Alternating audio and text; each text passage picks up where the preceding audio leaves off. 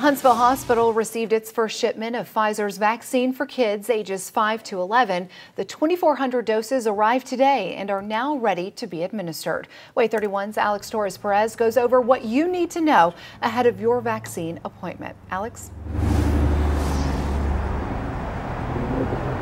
Starting Friday, Huntsville Hospital will start administering the Pfizer's vaccine for younger kids. They will give out those shots at the vaccine clinic at John Hunt Park from 2 to 6. Parents will need to bring an ID, proof of guardianship, as well as a birth certificate or passport to make sure kids are at least 5 years old. They will also have to sign a consent form for the child to get the vaccine. Some kids have already gotten their first dose at local pharmacies, and I spoke to one of those children today who said he's glad he doesn't have to wait anymore.